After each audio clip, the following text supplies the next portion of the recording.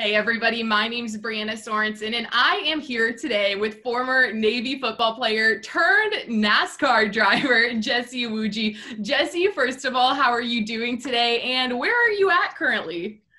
I'm doing good. Right now I'm in Southern California. I actually just got back last night from Pennsylvania. We were racing at Pocono Raceway yesterday. We were supposed to race on Saturday, but then there was a rain delay. They postponed the race till yesterday. We had it, and it was a really, really wild one. If anyone saw it, there was a lot of wrecks, and luckily I wasn't involved in any of them. Well, I'm glad you are safe. Now, first, you are the first Naval Academy graduate to get into NASCAR. So tell me, how did you first get started?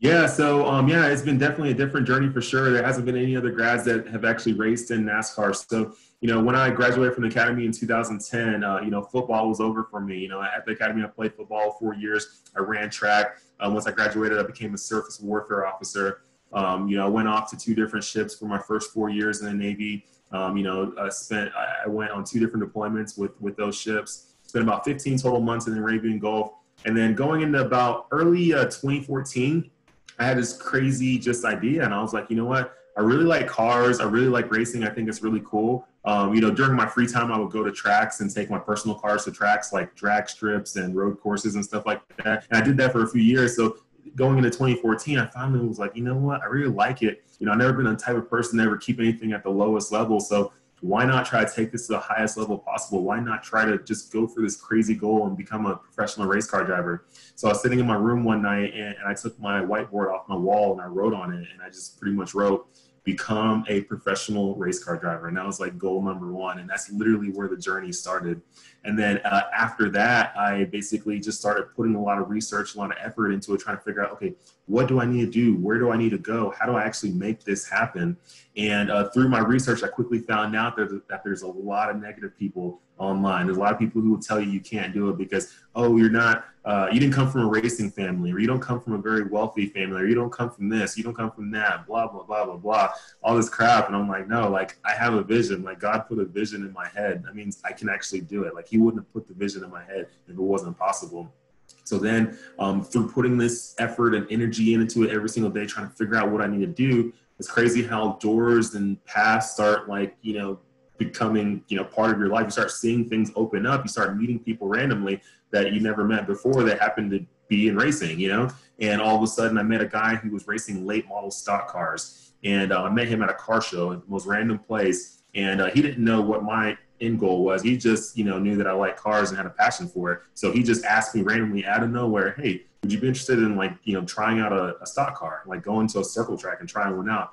And that literally was kind of where the journey began. And then from there, it was a grind to find the money, find all the time, find the resources, this and that, and just find my way through NASCAR. And basically, a year after that, meeting him, a year after I tested that car, a year after that went well, I did my first race in a late model stock car in 2015.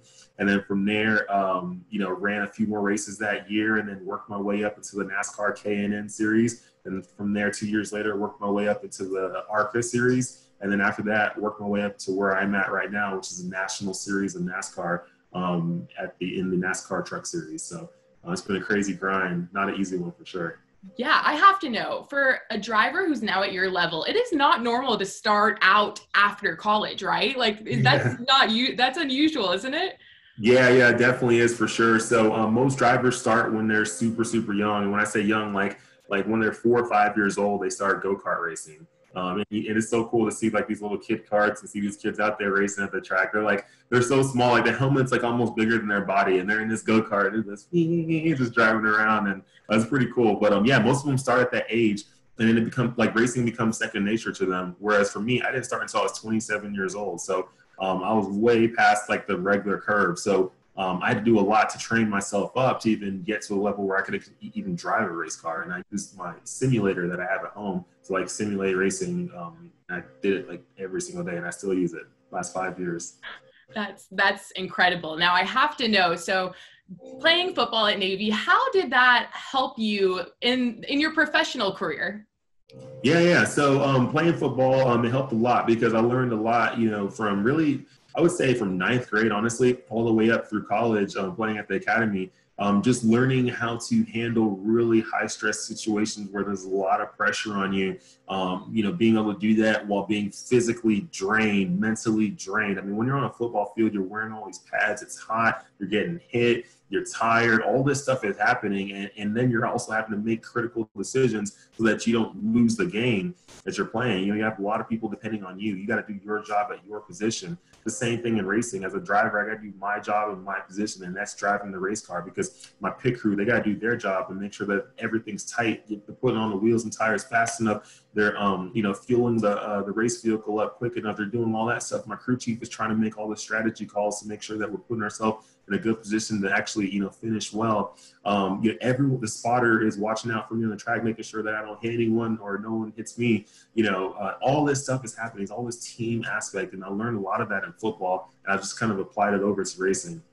Wow. Now, like you just said, there's so many things happening out on the track, but also in your other lives as well. I mean, you're in the reserves, you're a driver for NASCAR, and you have your own company. So tell me, what has it been like over the years balancing so many really different jobs at once? Yeah. It's been a lot. It takes a lot of time for sure. Right now I have some businesses.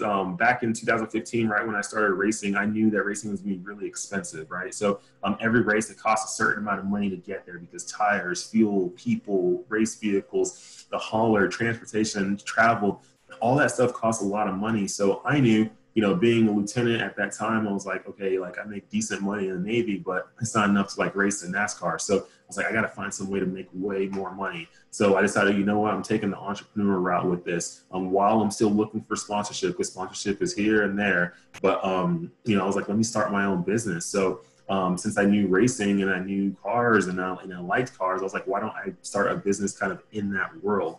So what I started doing was I started hosting drag racing events at different drag strips in Southern California. And it went well. My first event, I had maybe 50 or so cars racing at the event, maybe 300 people in attendance. But by the second event, we had over 100 cars racing, over 2,000 people in attendance. And this event I've had was actually end of last year, where we had over 6,000 people in attendance. So it was really huge, and it's been growing a lot. And then outside of that, about a year and a half ago, I also started a trucking company with my brothers. So we have semi-trucks on the road right now as we speak, hauling goods all around the country: Southern California, Vegas, Phoenix, Dallas, and a little bit in Charlotte, North Carolina. So, just kind of putting all the business stuff together is what I've been doing, because I want to start my own little entrepreneur empire on the side while I'm working my way up the ranks in NASCAR. That's amazing. So you're a very busy man, I'm sure. Now I have to know, how have you combined your love for the Navy and serving with NASCAR through philanthropy? Tell me a little bit about that.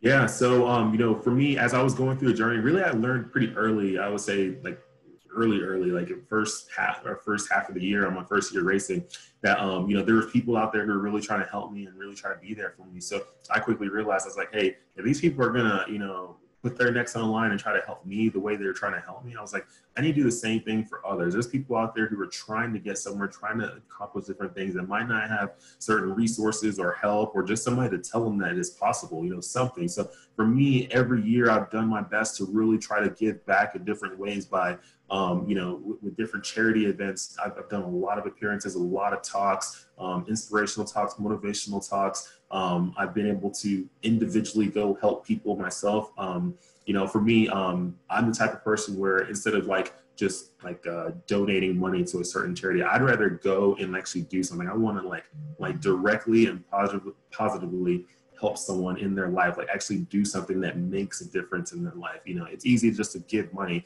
but it's another thing if you can actually put in your time, your effort, your heart, your soul into someone so that their life actually gets changed. And maybe it's multiple people. So that's what I've been focused on every single year. We've done different things like bringing wounded vets to the track and doing different things where we honor them on the race car. I've done that for some years. Every year I help NASCAR out with their Troops to the Track program, where they bring active duty service members to the track for a lot of the races, and I'll go to a handful of those and I'll actually tour them around, show them to a good time, and then really kind of show them that, hey, this is what NASCAR is about. I'm in the Navy. I'm still in the Navy. And, it's better when they can hear it from someone who's in the military and racing than just, a regular employee at NASCAR who might not have military experience or racing experience. So I'm just kind of giving that time and being there for people is really what I've been doing over the last few years. And hopefully I can create bigger things eventually as I move up the ladder. That's amazing. Now, you are such a great advocate for making a difference, and you're one of the few African Americans in the NASCAR world. So with all of these social injustices right now, being brought into the spotlight, I have to know, how have you been handling everything and making a difference? Yeah, it's been a lot. It's been a lot, especially over the last few weeks. I didn't realize everything was going to get to a point that it got to, but it did. And but you know what? It's time for everyone to kind of step up right now and really help make some changes. I mean, there's a lot of stuff going on right now. A lot of injustices happening around the world, and they didn't just happen right now. They've been happening for years and years and years. And finally, people just rose up and was like, "Hey, we're sick of this. We need to fix this." So for me and my platform, what I've been doing is really putting out a really positive message of unity. For me, I'm not the type of person who is this is not us versus them or one side versus another. This political side or this political side, this race versus this race, no. Like for me, it's all about unity. At the end of the day, like the only way for this country to truly rise and become the America that we need to become, we have to unite, because united will rise, but a house divided will fall. And right now, a lot of people out there, some evil people who are really trying to divide this country, and they're secretly kind of behind the scenes doing different things. And for me, I'm just trying to put out the best message I can to unite people, and actively, going and speaking. I'm speaking to different groups. I'm going to different organizations, going to different companies, and really trying to put out messages of unity, morality, ethics, morals, all that stuff, just to help people understand that, hey, like we need to just, at the end of the day, we just need to be good people. And the more I can put that out, the more I can help people, the more I can change at least one life here and there, the world will eventually become a better place. Now, what do you think people can specifically do to really to start helping bring this change that's needed? I think people, it's because a lot of people ask me that question, like, hey, what can I do to help? And for me, when I look at everything going on, most of it's going on is because people just don't understand other people who aren't like them, right? So I ask for everyone out there, whether you're white, black, Mexican, whatever it is, whatever you are, dive outside of your normal realm, outside of your normal comfort zone. If you're black and all your friends are black, go make some white friends. If you're white and all your friends are white, go make some black friends. Sit down with them and just try to understand them. Like, ask them tough questions. Ask them, hey, like, this is me and this is my life. Like, tell me about you. Tell me about your life. Tell me what maybe me or people like me have done to you that maybe you don't like. What can I do to help fix that? And just ask those tough questions. Let's not dance around it and try to whatever. Like, just ask the tough questions and see what is actually needing to be done. And it just takes people just sitting down and trying to understand someone different. After that, we all, everyone, no matter what color you are, at home, we have to teach the kids, hey, like, this is what's good and this is what's bad. This is what's right and this is what's wrong. And not just tell them once, but really ingrain this in their head every single day and show them good stuff. Because at the end of the day, if we keep putting positive stuff in their minds and show them what's right, that they're going to grow up to be positive members of society. But if we constantly put negative stuff in their mind, a lot of stuff in the media sometimes is just out there to divide us and cause chaos. And we can't put that in kids' heads, because they soak that stuff up and they don't know any better. All of a sudden they start believing one way, believing this way. They're not even 5-6 years old yet. And that's not good. We got to put positive stuff in their mind, really monitor, hey, what are these kids watching on TV? What are they seeing? What are they taking from social media? But let's monitor that and let's give them the right information. We all know what's right and wrong. Let's give them the right stuff. Absolutely. It definitely all starts in the home, 100%. Now, I have to know, this is really nothing new with you trying to bring positive change. You were named the 2016 and 2017 NASCAR Diverse Driver Award, which is given to a driver who has done the most for diversity in the sport. So what do you personally, I have to know, hope that NASCAR looks like 10 to 20 years from now? Yeah, it's definitely great. Winning the award, it was cool. Getting recognized for the efforts and trying to really bring NASCAR into different places that is normally not, especially different inner city communities and all that. And for me, 10, 20 years from now, I want the sport to be more like, some of the other sports like the NBA and football and all that stuff, where you see all different races and people in the crowd. Whereas, right now, I mean, majority of people who are in the crowd is majority, white.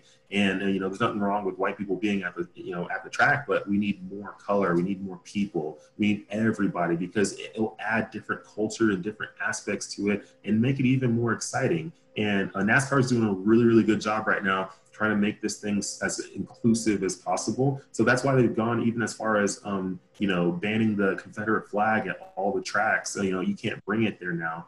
And doing different things to really try to show people that, hey, like, it is a very open and inclusive sport. We want you to be there no matter who you are. Come enjoy the sport because it's fun. And most people who do go to a NASCAR race, no, I haven't heard of anyone going to a NASCAR race and saying, man, that was the worst experience ever. Most of them go and they say that was the funnest time ever. But let's take away some barriers that maybe make people not want to try it at first. Now I have to know that's, your goals for NASCAR, but what are your specific goals for yourself in NASCAR? Yeah, so my specific goals, so right now I'm in the NASCAR Truck Series. I got 2 steps above me before I'm at the top level, which is the NASCAR Cup Series.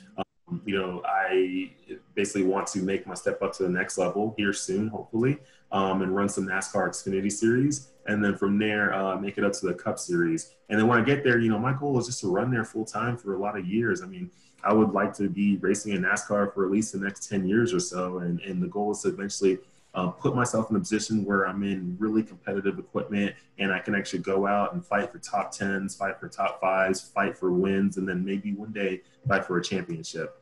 That's the ultimate goal that I have in NASCAR. And I think along that way, it'll help continue to build a platform so I can continue to do good things out there in different communities all around the country, and really just kind of help people and show people that, hey, I'm just a regular guy just going after my big goals and dreams. I'm just showing people that it's possible as long as you put your mind to it, you believe, and you never let someone's opinion of you become your reality.